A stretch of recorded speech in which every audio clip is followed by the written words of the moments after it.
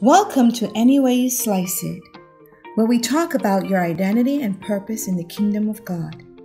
Come join author Ricardo Richardson as we slice our way to the core of God's Word to experience the beautiful and transformational discovery of who we are and why we exist, no matter how we slice it. Today's message is Heads or Tails? Beloved family, our text says, "The Lord will make you the head, not the tail. If you pay attention to the commands of the Lord your God that I give you this day and carefully follow them, you will always be at the top and never the bottom." Deuteronomy 28:13. I love numbers. Probability and statistics were my major in college. One day our professor flipped a coin and it came up heads. He did so again and again and it came up heads. Then he said the probability of heads is 50% or 1/2, meaning the more you flip the coin, the closer you get to a 50-50 chance of it being heads or tails. Before a football game, the two captains of the opposing teams meet the judge in the center of the field. He flips a coin and asks them to choose head or tail. The team knows they have a 50-50 chance of winning the coin toss. I could take the same coin and put hot or cold on either side, or put life or death on either side. There are inherently only two outcomes, not a third. King Jesus Christ says, "I know your deeds. You are neither hot nor cold. I wish you were either one or the other. So because you are lukewarm, neither hot nor cold, I am about to spit you out of my mouth." Revelation 3:15-16. We cannot have it both ways. Choose life or death, not both. The Lord, according to our text today, will make you the head and not the tail. That is, if you are obedient to his word and accept and listen to his Christ. Interesting word that Moses uses here. As a child, when we didn't want to do something, our parents had to make us or force us to do it because we all have a tendency to be in disobedience. God is saying, if I don't make you the head, you may choose or become the tail by default. Okay, let me give you some scripture to consider. Lucifer was one of the most beautiful angels God created. Ezekiel 28 says this about him: "You were the seal of perfection, full of rising and perfect in beauty. You were in Eden, the garden of God. Every precious stone adorned you." So what happened that Lucifer became Satan? The account of Ezekiel tells us you were blameless in your ways from the day you were created till wickedness was found in you. Your heart became proud on account of your beauty, and you corrupted your wisdom because of your splendor. So I threw you to the earth. I made a spectacle of you before kings. Ezekiel 28:15. Now listen to this. Revelation 12 says, "Its tail swept a third of the stars out of the sky and flung them to the earth." Lucifer was a head that God made with beauty and splendor. But he became the tail, called the dragon, and pulled down a host of angels with him.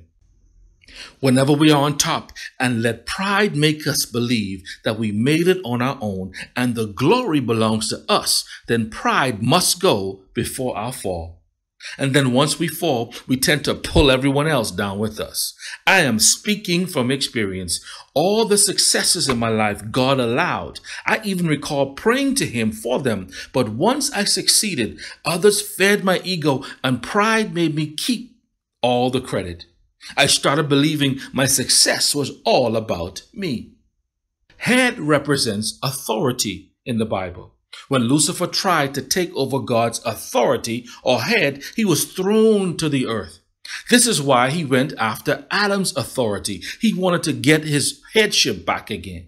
And Adam became the tail when he disobeyed God and obeyed Satan and gave up his head and authority. But praise God, Jesus Christ came back to earth to make us the head and not the tail again. This is what restoration means, to restore us to our original position. Most created beings have a head, body, and tail. Some people say they want God to be the head, yet still they want to be in control. That's lukewarm thinking. Others yet wants more than one head. The dragon or Satan has 7 heads and 10 horns, Revelation 12:3.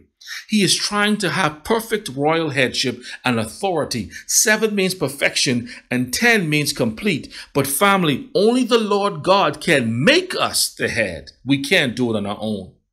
The 7-headed dragon of Satan depicts perfect confusion. A storm is a created thing. A hurricane has a head, eye, or body and tail.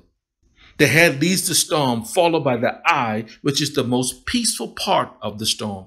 It makes us believe the storm is over, but devastation of the tail is yet to come.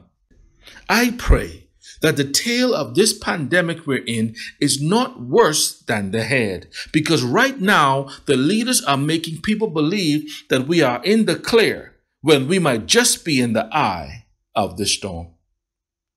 Don't leave life to a 50-50 chance. Eternal life is not a coin toss.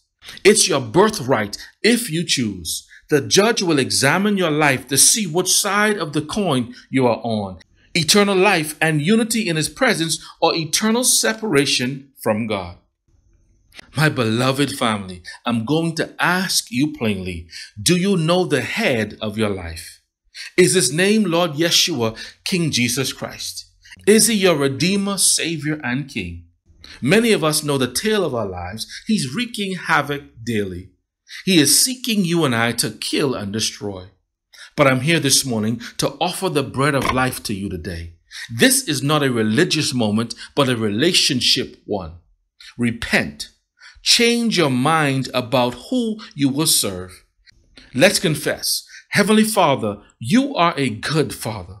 Thanks for saving my life and giving me eternal life through believing and confessing that your Son, King Jesus Christ, came back to purchase my life, sealed and signed with his blood.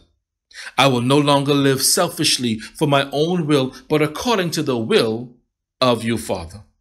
In the name of the Lamb and Christ of God, Lord Yeshua, King Jesus Christ. Amen.